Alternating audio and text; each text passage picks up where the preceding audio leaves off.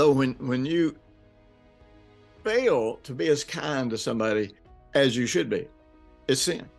Even when you just are not loving or merciful, even when you don't forgive people, sins of omission is not that you have aggressively, assertively done something to them. It's the fact that you left out kindnesses that you could have done. Well, that affects your heart. And the 1 John 3:18-23 talks about how that when we withhold love from people, that it actually causes our heart to condemn us. Not God condemning us. It's not the Holy Spirit convicting us, as many people mistakenly think that it is. But it is the fact that our own heart condemns us, because our heart has been made righteous, and when we walk in unrighteousness, our heart says, no, no, that's not who you are. Can't do that.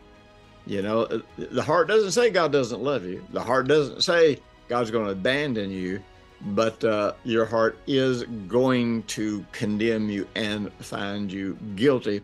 And that's when you get to where you don't have the confidence to even get your prayers answered. Now, God's not withholding answered prayers, but you can't have faith and confidence in your heart that they will be answered.